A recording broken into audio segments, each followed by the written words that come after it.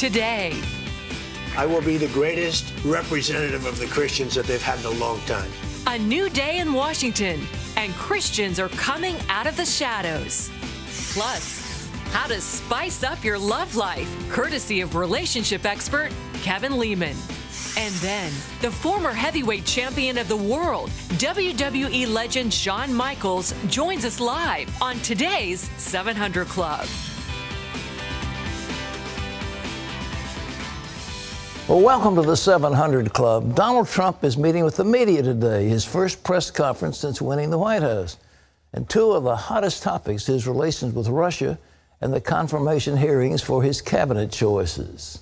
Trump's choice for Secretary of State goes before the Senate today, and Democrats are also taking on his Attorney General nominee, Jeff Sessions. George Thomas has the story. Rex Tillerson, tapped to be Donald Trump's Secretary of State, is expected to face a contentious confirmation hearing. Lawmakers plan to grill the former Exxon CEO about connections to Russian leader Vladimir Putin, as well as his numerous global business ties. Despite the political theatrics, most expect him to be confirmed as America's next top diplomat. Do you swear that the testimony you're about to give before this committee? And Trump's Attorney General nominee, Alabama Senator Jeff Sessions, is back for another round today after facing hours of questioning on a wide range of issues, from national security, same-sex marriage, abortion rights, to a ban on Muslims coming to America. Would you support a law that says you can't come to America because you're a Muslim? No. While vowing to protect law and order, Sessions also spent time defending his record and denying allegations of racial animosity, accusations that derailed his federal judicial nomination 30 years ago. I am the same person, perhaps wiser and maybe a little better, I hope so, today than I was then, but I did not harbor the kind of animosities and race-based discrimination ideas that I was accused of. I did not. More confirmation hearings are scheduled throughout the week. And 2 months after winning the presidency, Donald Trump holds his first press conference today. He's expected to face questions about an unverified report with allegations that Russia has compromising personal and financial information on him that could be damaging. Trump responded in all caps on Twitter, blasting the unsubstantiated report as fake news, a total political witch hunt. The Kremlin also chimed in, calling the allegations pulp fiction. The story broke just hours before President Obama took the stage in Chicago for his farewell speech. Tonight it's my turn to say thanks. Whether we have seen eye to eye or rarely agreed at all,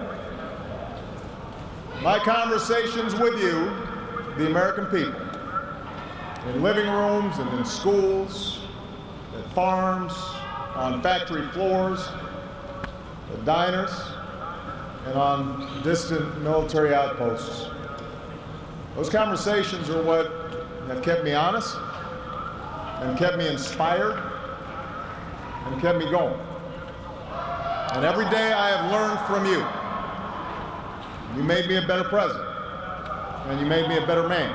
But the man set to take over from him has vowed to undo many of his signature policies, including Obamacare, Trump telling Congress to repeal and replace the law immediately.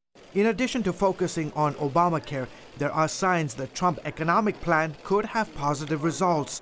The World Bank says Trump's tax cuts could jumpstart the U.S. economy and growth around the world. And it appears America's small business owners can't wait either. A survey shows optimism surging by the most since 1980. George Thomas, CBN News. Thanks, George. On that speech of Obama, he mentioned himself, I think, 75 times. His speech was longer than the combined speeches, farewell, of Ronald Reagan, of Bill Clinton, and George Bush. You were kidding. Actually, I'm not that surprised. He did do a lot of patting himself on the back. 75 times, saying what a great guy he is. And I tell you, when you look, the economy is in shambles. The growth is the historic low. Businesses are failing, and we're struggling. And You can see what's happening in the stock market and the whole optimism of the, especially small business owners. It is amazing. Just the fact of Trump's appearance has lifted the spirits not only of America, but the whole world. I mean, that is an amazing accomplishment. Well, the man who shot 9 black church members has now been given his decision by a federal jury, and that is a very appropriate death sentence. Ephraim Graham has this. Pat, the jury sentenced Dylan Roof to death for killing 9 black church members during a Bible study at a church in Charleston, South Carolina. Relatives of the victims believe justice has been served. I'm happy he got a fair trial. I'm also happy that he got the death penalty. But we still don't have our family members. When my sister was killed, this community pulled together in a way that I had never seen. Roof acted as his own attorney in the sentencing phase. Speaking to the jury, Roof did not offer apologies, but instead said, quote, "I still feel like I had to do it." Jury members deliberated for 3 hours before returning with a decision. Roof also faces a state trial where he could be sentenced to death again. Christianity is apparently gaining ground among the next generation in China. Many millennials are looking for answers to life's big questions in church. And Christian leaders are hopeful the younger generation could bring their nation closer to God. Caitlin Burke brings us the story. China is getting younger and younger. 24 million people live in Shanghai, and 3/4 are millennials, adults between the ages of 20 and 33. This age demographic is moving to Shanghai for several reasons. I moved to Shanghai a few years ago. My friends kept telling me I could find better jobs here. I want to earn more money for my family. Besides looking for jobs, millennials have also joined the Christian community. To cope with societal pressure, young people are increasingly turning to support groups and spirituality. One study found that 62% of China's religious believers are between the ages of 19 and 39. One day, my friend invited me to church after work. It was new to me. As I listened to the music, all of a sudden, I felt so peaceful. I felt something special. Christian leaders in Shanghai say young people are seeking out churches because they want a place where they can take a break and express themselves openly. Living in the big city is not easy for them. Many of the young people share with me that they face burden all the time. Some of them just cried to me and asked me to help them. Church leaders use biblical truths to help millennials cope with life. They share their own experiences and tell them about God's grace. For the single people, I understand their concerns. I read the story of Ruth and explained the meaning to them. I wanted to make sure they understood that I had the same struggle before, but God is faithful. Chinese young adults who attend church services regularly say they've learned to pray for themselves and their families, and they no longer feel empty inside. Now I am a Christian. I'm not afraid of anything. Jesus is always with me. I'm not alone when I face difficulties. Shanghai is one of the most important cities in China. Churches are planning to organize more events to reach millennials there because they believe this young generation could be the only way to bring the city closer to God. We want to use all the resources to build the bridge between young people and our Savior. They could do some amazing work for Jesus. Caitlin Burke, CBN News. Amazing to see. God on the move. Pat? Well, I've been there and spoken in those churches, spoken out on the streets, talked to people. I mean, to see the hunger for God in China is overwhelming. And when you go back into the kanjis, the pictorial language that is the root of China, it reflects right back to the Old Testament. Time and time again, I mean, I've talked to leaders, including the foreign minister, about those things, and I said, look, here it is, in your language, primitive Christianity is right there. And they go back to almost like to Genesis. It is an amazing thing. And the Chinese, I said it before, I'll say it again, is China's going to become the largest Christian nation in the world. And these young people, they don't buy into Mao Zedong, the Cultural Revolution and all that stuff is long past history for them. And communism really offers them nothing because it has no hope and nowhere to go. So they're looking to something to fulfill their yearning in their hearts, and they're turning to Jesus, and it is absolutely wonderful. But just keep your eyes on it. And, you know, all this bellicose talk about, well, we're going to fight China and everything. The Chinese people, they can't afford a war. They just can't do it. The country doesn't have that kind of money. And they need friendship, but these young people are the answer, and we should do everything we can to encourage that religious revival in China. Ephraim? Indeed. Pat, smoking is hitting the world with a high cost to both life and the economy. According to a new report from the World Health Organization and the U.S. National Cancer Institute, about 6 million people die every year from smoking.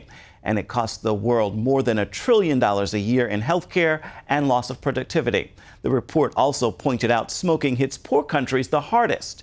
Tobacco use can lead to several deadly diseases, including cancer, heart disease, and diabetes. Pat? Well, we ban marijuana, and we ban cocaine, and we ban other types of opiates, but tobacco is the drug that we approve of, and it is deadly. And ladies and gentlemen, I think the time has come for a ban on tobacco. We really need to do it. And what we're doing here in America, we're limiting the use of tobacco in America, and we're exporting those things like crazy into third world countries. And the big advertising push is to hook young people on smoking. And in Indonesia, countries like that, it is just disgraceful. And I think the world body, if they ever did anything important, it would be to put a ban on tobacco.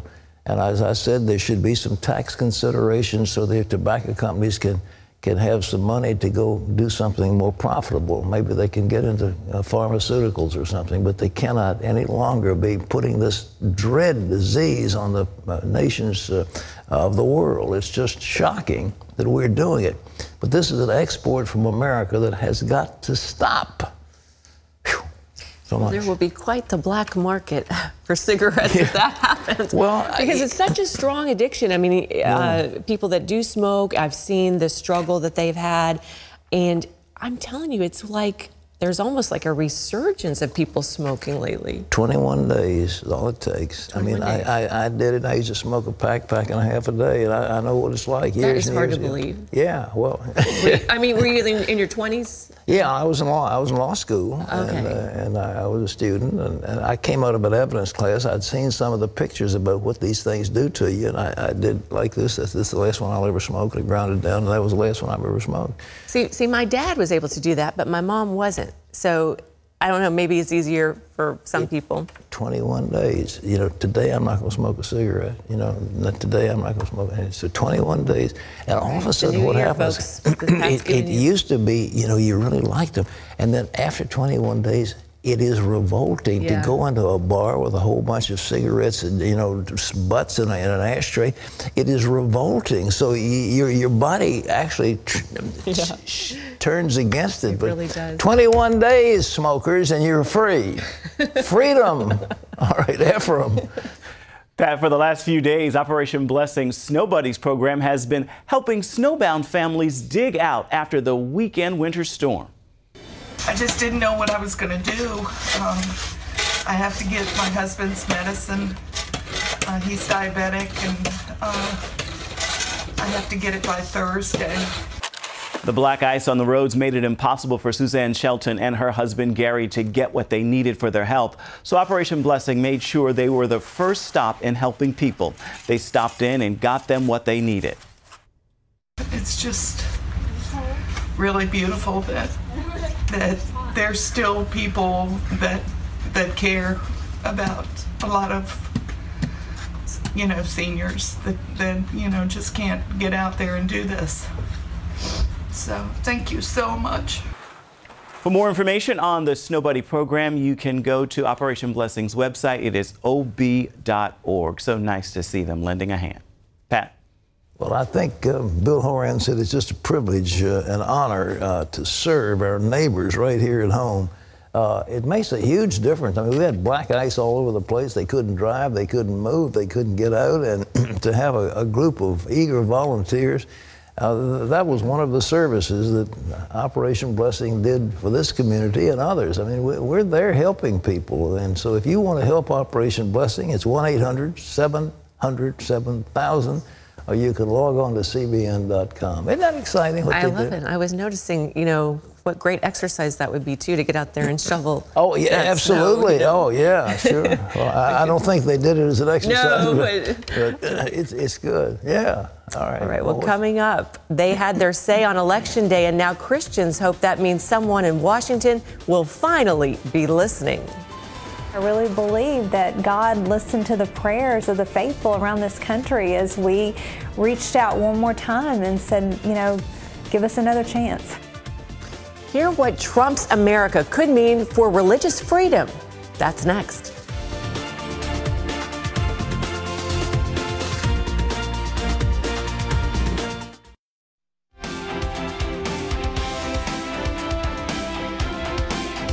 Well, as Donald Trump prepares to take over as president, many conservative Christians feel like they're coming out of a political dark age.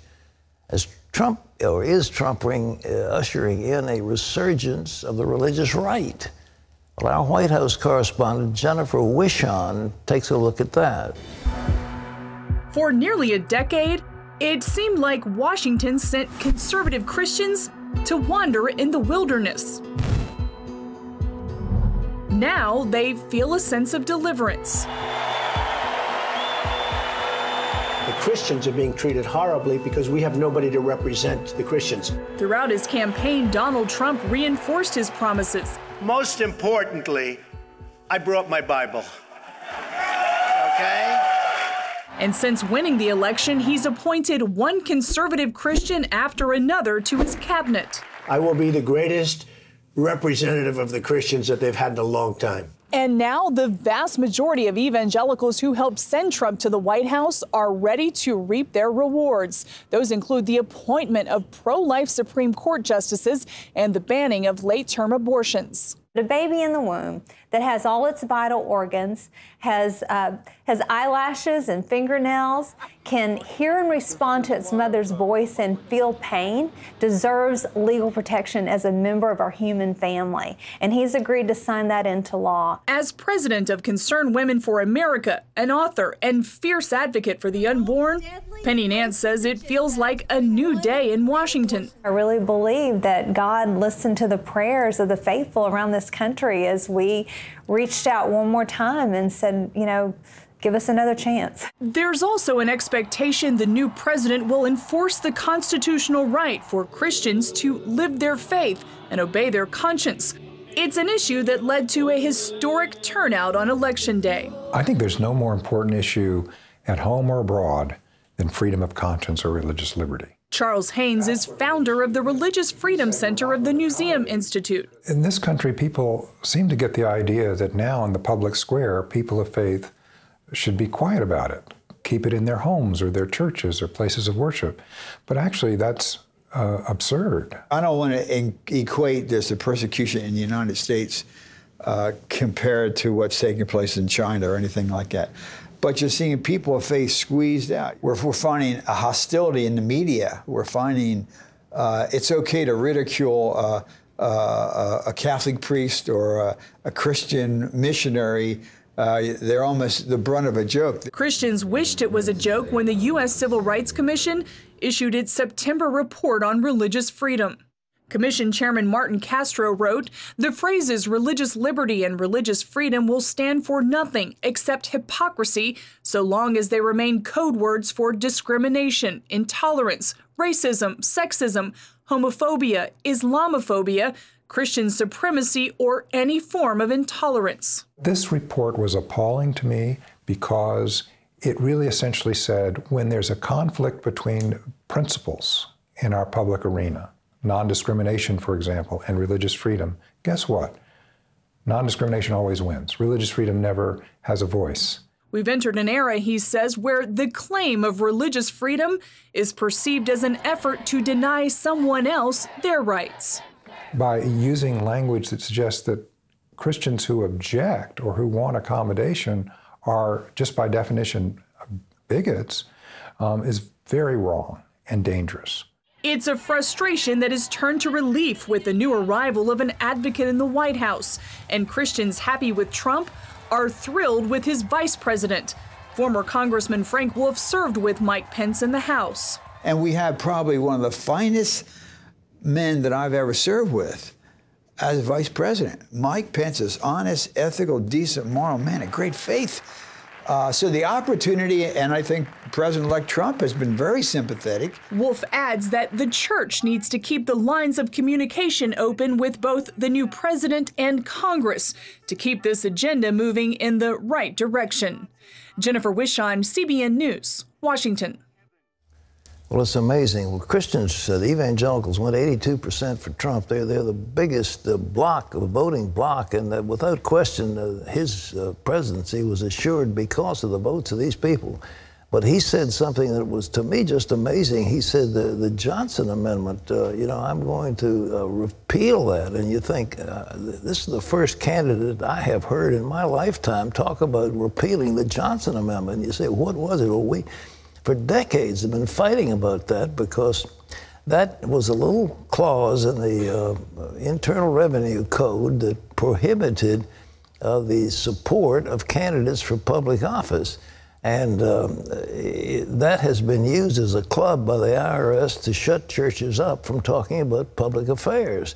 And then the media has taken it, and the left has taken it and said, well, it's illegal to talk about supporting a candidate. And you have broken, quote, broken the law, and on and on and on. Well, it's going to change now if that is repealed. And Trump has got it in his platform and his campaign, in his public utterances, and that's one he's got to deliver on. And in my point, that's a whole lot more important than building a wall with Mexico. And we have a moral wall that'll be very, very important. Well, we got an interesting guest coming up. Tell us about it. Yes, we do. Up next, the man who once said sex begins in the kitchen rewrites the book of love. Get Kevin Leman's advice on how to have a new sex life by Friday when we return.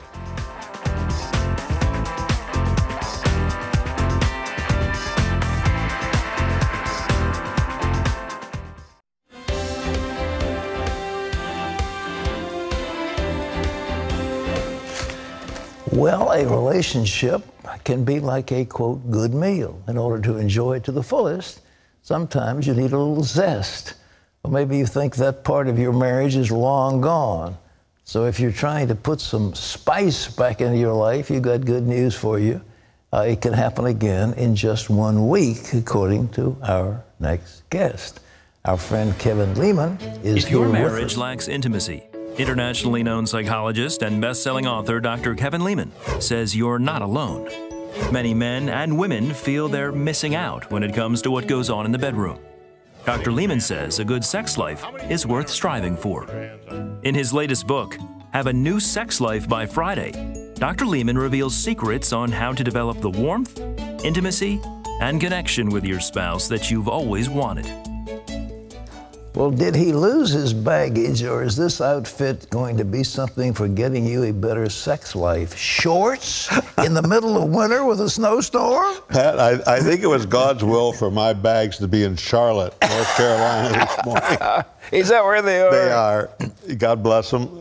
Yeah. Well, surely somebody could have gotten you some pants, but anyhow, aren't you cold? Well, we thought about that, but we decided, you know, when people see people in an uncomfortable position, okay, doing national TV in shorts, if you handle it with a little sense of humor, I think people identify with that. They do indeed. Well, listen, in the church, is it a little embarrassing to talk about sex? I mean, you know, we all do it, so what's the story? Well, you know what? I spoke out at Rick Warren's church out at Saddleback, and also at Christ Church of the Valley in Phoenix, a church of 28,000 people. Yeah. And the pastor asked me, he said, Kevin, would you come and talk about sex in church? And I said, hey, Pastor, I've been around the block a few times.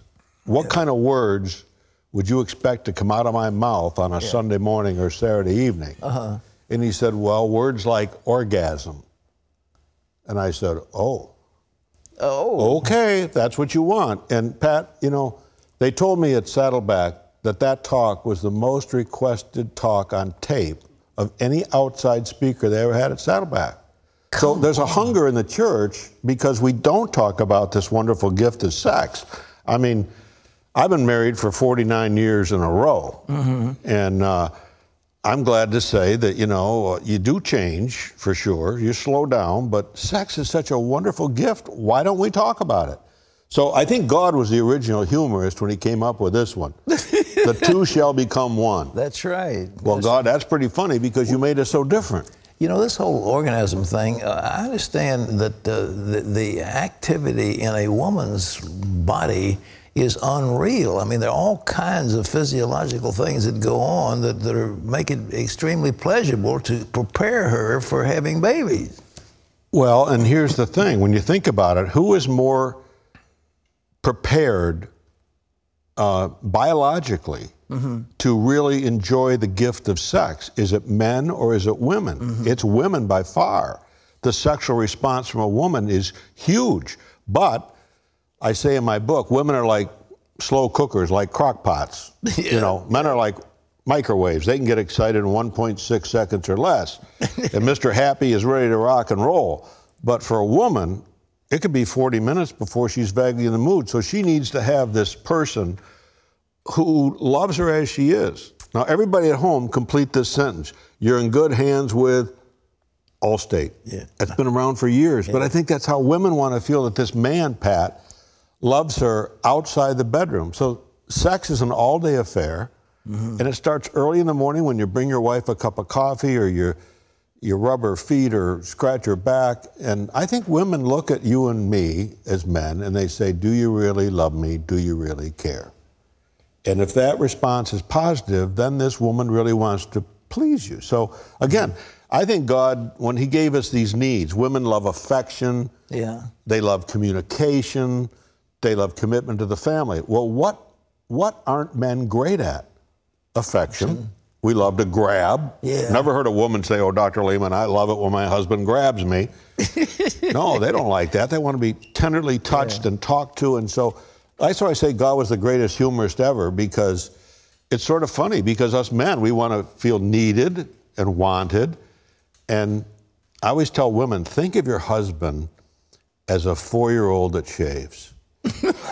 He's a simple person. He just wants to know that he's appreciated for the work he does for the family. Yeah, yeah. And he says, hey, what do you think I'm going out there beating my head against the wall every day for? For you and the kids. That's his love language, so to speak, to his wife. So I just asked the question, why isn't sex what it should be in people of faith? And I think we've been instilled that somehow sex is bad or wrong or filthy or dirty. And nothing could be further from the truth. Every gift is a gift from God. You pointed out that men are thinking of sex and their male organ so many times a day. Is that true all the way up and down the line? I mean, or just for young men? You know, I did a study about how many times a man thinks about sex in a given day as opposed to women. Yeah. Is it twice as much, 3 times, 5 times as much, 10 times as much, or 33 more times a day? A day. And the answer is 33 more times a day. Come on, men are thinking 33 times more than women about sex a day? I shared that with my wife. She said, that's sick. You dirty old man. Yeah, but you know, it's sort of how God has made us. Men respond to sight and a simple jiggle or a wiggle, and that man's ready. But I tell men, like foreplay, for example. Foreplay in Kevin Leman's house. Here it is. Clean the kitchen, wipe off all the countertops, and check this out, Pat. Put the stupid toaster away. Now, why would you put the toaster away when you're going to use it in 24 hours or less? But my wife, she wants, that's part of foreplay. Now, when I was young, I used to think, you know, take a shower, come out of the shower, do a little dance like you're on Dancing with the Stars, you know? Yeah. And as my wife said to me one day, verily, verily, I say unto you, Leamy, that is not a good look. Not a good look. So you learn as you grow older that sex outside of the bedroom, the things you do with your wife, and if you say to your wife, honey, can we just pray audibly? You want to turn your wife on, gentlemen, and you're a person of faith? Pray with your wife. Amen. Because that's the deeper part of your being exposed. So this thing of sex is a wonderful gift. God gave it to us. We misuse it, of course. What about this second childhood and the, you know, well, the testosterone that diminishes and all the other things that diminish over the years, or is that? Well, it's true. You know, I'm on Social Security myself, and you do slow down physically and emotionally, and we're down to 4 or 5 times a week now, Pat. But I'm trying to deal with it as best we can. You have my profoundest sympathy. I'll be glad to get you some. But seriously, you know, I think I go back to, I think women look at us every day and say, you know, do you really love me? Do you really care? They're always watching us. Mm-hmm. And I think the man who is a good dad, a good father, a good provider, those all are checklists that go off in a wife's mind. Washing the dishes or vacuuming the floor is a way of saying I love you for the men. It is. It's a woman's love language for many of them. They just want to know that you care, and that when a man comes home and the first thing he says, honey, what can I do to help? You know, she says, thank God I married this man who doesn't see parenthood, for example, as woman's work. I always said if you're there for the launching, you need to be there for the landing as well. Well, what about all this spice stuff? See a new sex life. You talk about spice up their sex life. What do they do? Well, you know, people, when they don't have success, they don't talk. They shut down.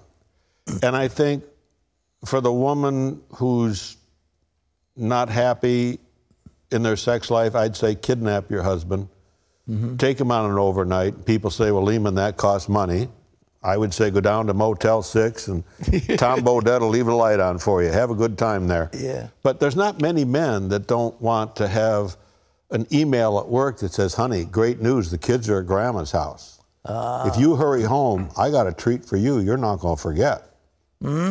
So anticipation is as good as participation. Sure. And so I wrote this book, Have a New Sex Life by Friday, to try to give people hope for their sex life. And people, by the way, Pat, who pre-order the book at Have a New Sex Life by Friday will get a link, and they will see that 45-minute talk that I gave in that church that is downright bold. And I hope people will take advantage of it. So if you go to haveanewsexlifebyfriday.com, look for the link. You get it free if you pre-order the book. What about men as they reach a certain time? We talk about low T and all that, the testosterone, you know, their desire diminishes. They don't be thinking of sex all the time. Well, you know, I always told people there's physical things that take toll on a sex life. I'd always say, let your fingers do the walking through the yellow pages. Because there's so many ways to physically give pleasure to each other as husband and wife. But again, I think it's the non-sexual things, quite frankly, that really turn on a couple. And we're reminded in St. Paul was so profound. He says, honor Christ by being submissive to one another. I talked at Women of Faith, 10,000 women in the round out in Las Vegas, Pat, and I stood up there and I said, my topic tonight, ladies, is how to be a submissive woman. Well, half of them went out of the time. If looks would kill, I'm a dead man.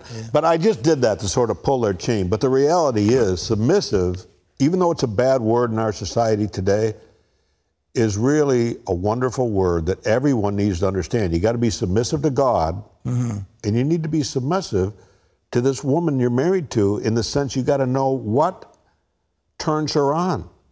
If you ask my wife, would you like a back rub? She'd say no. But if I said, would you like your back scratched? She'd say, scratch me, I love it. So our job is to figure out this gift from God, what is she all about? Get behind her eyes and love her fully, physically, emotionally, and spiritually. Mel Gibson did a movie, What Women Want. Did you see that? He looks like that.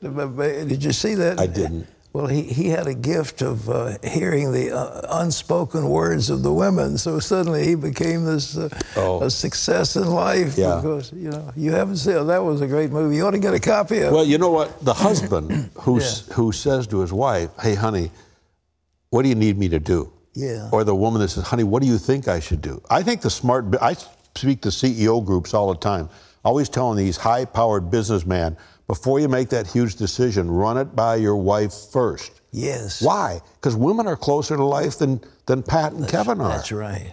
That's right. They're the geniuses behind the scene. I've learned that. I've been married for 62 years, buddy, so I've learned a few things over the years. I've got 10 great-grandchildren and so forth.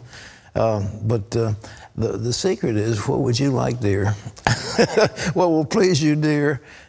Absolutely. And I think, you know, you make love to your wife without ever setting foot in the bedroom. Mm-hmm. That's a good way to say it.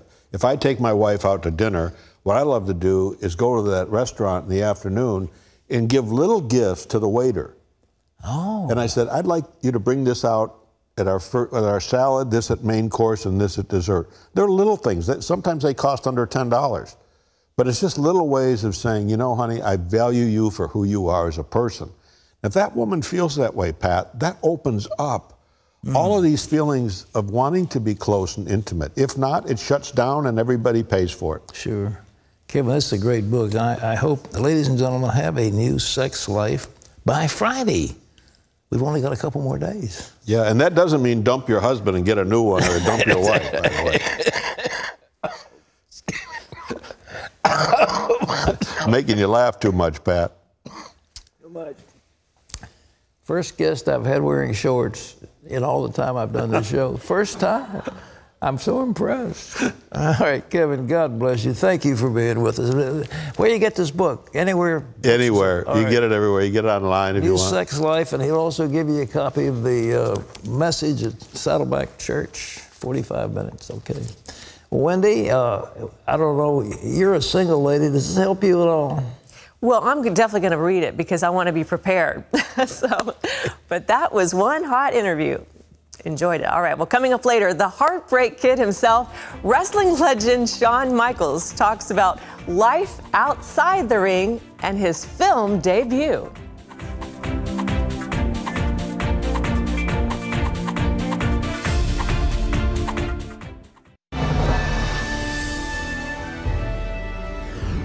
And welcome back to the 700 Club. The European Human Rights Court has ruled Muslim girls must take part in school swimming classes with boys in Switzerland. The court rejected an appeal by the parents who are Turkish-born who tried to keep their daughters out of a mixed-gender swim class because of their Muslim faith. The judges admitted interference with freedom from religion, but they said the public school has a special role in integration, particularly for children of foreign origin.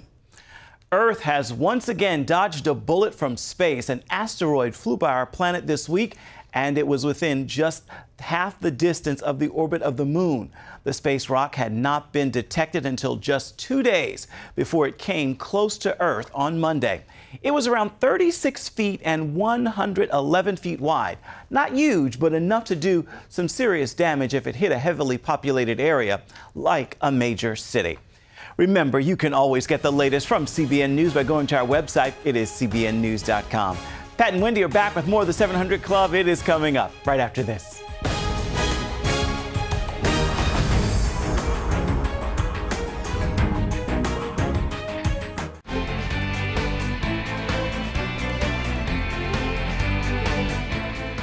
Well, you could call Shawn Michaels a modern-day gladiator. His job was to knock out the other guy and put on a show along the way. In fact, he was involved in the match of the year 11 times. Now Shawn has stepped away from the squared circle, but his job of putting on a show for the audience still very much alive. Shawn Michaels emerged in the 1990s as an international wrestling star in the WWE. His legendary skills and rebel persona solidified him as one of the most popular wrestlers of all time. Now a Christian, Shawn is open about his faith and stars as Doug in the new film, The Resurrection of Gavin Stone. The movie hits theaters January 20th. Please welcome back to the 700 Club, Shawn Michaels. Hey, Shawn, nice to meet you. Thank you very much. I see you wore your hats because it's so cold here right now. Well, part of that, I mean, it's sort of like half me. I'm half still Doug in character. Oh, I got you. Look, I've had a 25-year identity crisis. I have no idea who I am half the time. Well, so. Kevin Leman was in shorts, and you've got your hat on, so that's cool. All right. Well, you were once one of the most popular wrestler on the planet. What was life like for Shawn Michaels at that point? Well, I don't know. That might be a stretch, but well, I will admit, early on, younger, it's you want it, but I didn't handle it very well. I mean, I really didn't. It's the phrase, be careful what you wish for. Yeah. And I did not hold up real well. I put a lot of pressure on myself. And then, of course, that caused me to get into a lot of trouble. And what kind of trouble?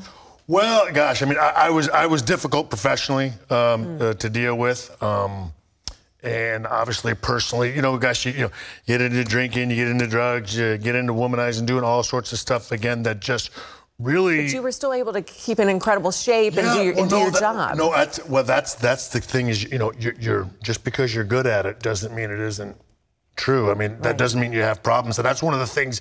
It's pretty easy to convince yourself it's not really a problem because, you're not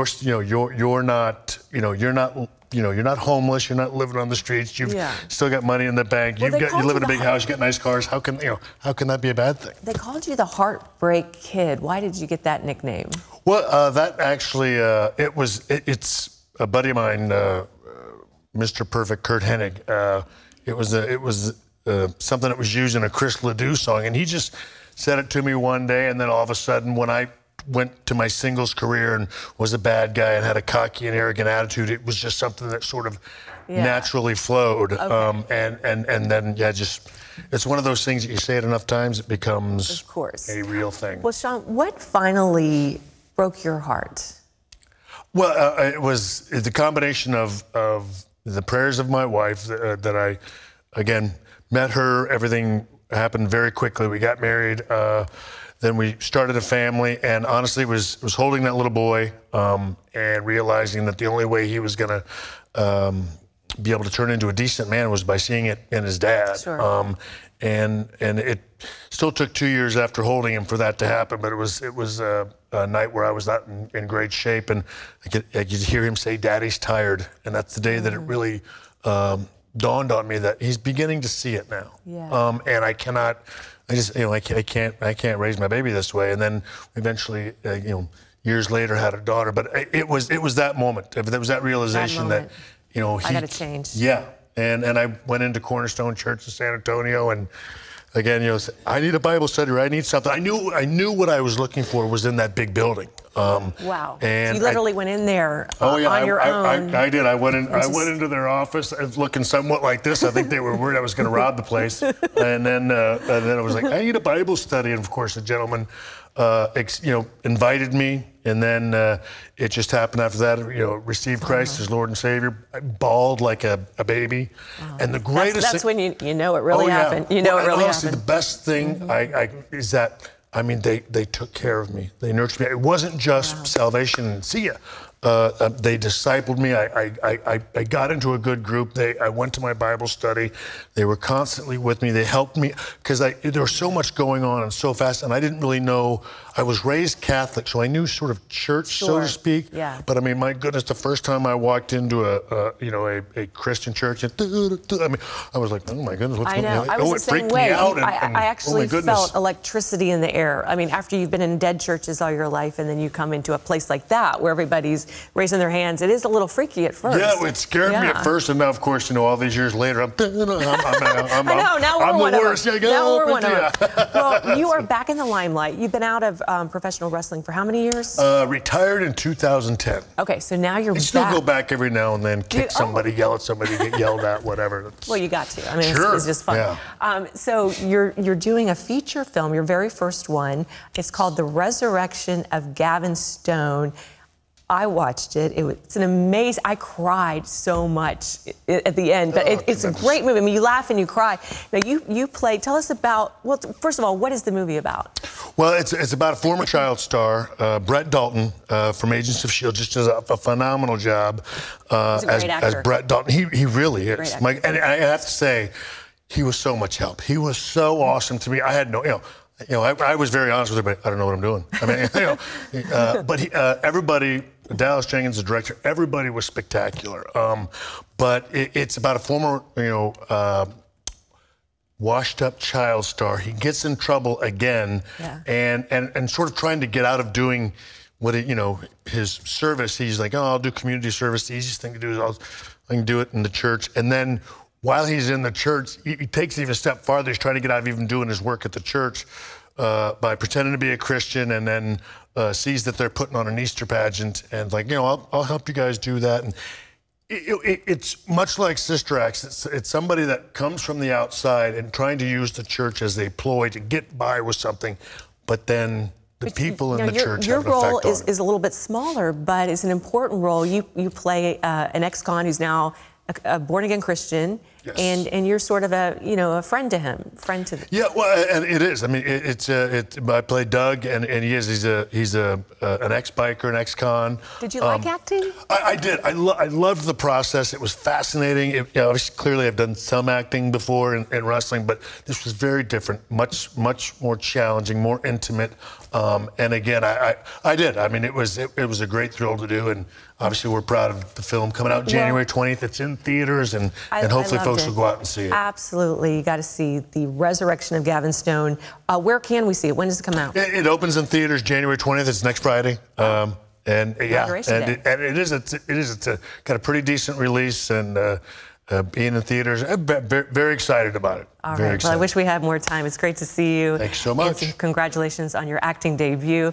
You can also hear more from Shawn Michaels today in our exclusive Facebook interview. To watch that, just go to facebook.com/700club. Shawn, God bless you. Thanks so much for being with us. All right, Pat. Thanks, Wendy. Well, coming up, we'll tackle questions from your email. One viewer asked, if someone lies under oath and gets off, is there a penalty to pay in the hereafter? Well, that's an interesting question, and we'll do our best to answer it as we have another round of Bring It On.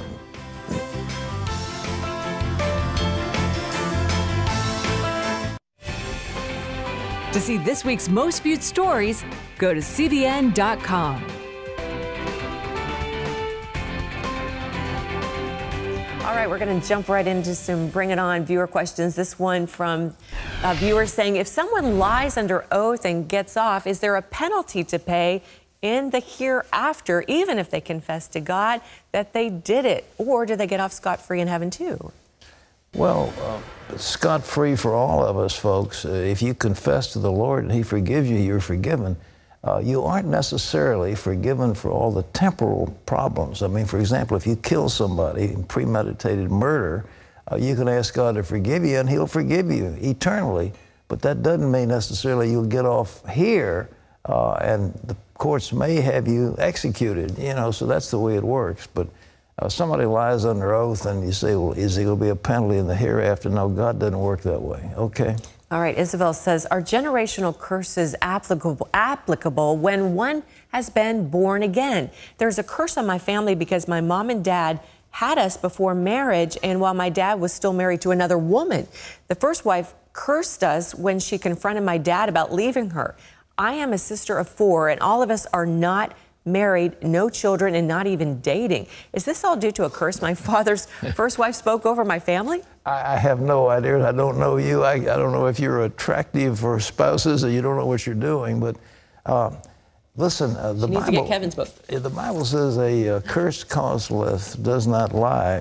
So somebody tries to curse you, and if it has no substance, it won't lie on you. But at the same time, your father did some bad stuff, and it could be that there's a curse. You need to rebuke that and break it. Those curses can be broken in the name of Jesus. And so you have to speak the word and do it. I don't know all the circumstances, so I can't tell you specifically, but I would say speak the word of faith in the name of Jesus. All right. Amen. All right. Gianna says, hi, Pat. My dad is a fanatical Christian and suffers from mental illness. He's so controlling and hard to deal with. It's either his way or the highway. All he does is pick up my brother and me from school, and he might take out the trash here and there. Other than that, my mom does everything. She says that she would have kicked him out already, but he hasn't had a job in 4 years, and he's broke. He always uses the Bible to make excuses for himself and demands respect when he doesn't give any to us. What do we do about this? Well, here's the deal. Give weight to your father and mother. He's the only father you got, so that's the way it is. That's the commandment. But at the same time, your father looks like a bum, and the Bible says, if any man will not work, let him not eat. And if he won't take care of his own, he's worse than an infidel. So he's not looking after the family. He's shiftless and runs around. He needs some help. And I think the idea of asking for an intervention is very appropriate. You could ask for a pastor or maybe some elders in the church or something to deal with that man. But if he won't shape up, your mother has perfect grounds to leave him. And, you know, he's nothing but trouble. So God is a God of restoration. And in that case, there's a restoration. So that's what you pray for. Well, we leave you with today's Power Minute from Lamentations. Through the Lord's mercies we're not consumed, because his compassions fail not. They are new every morning.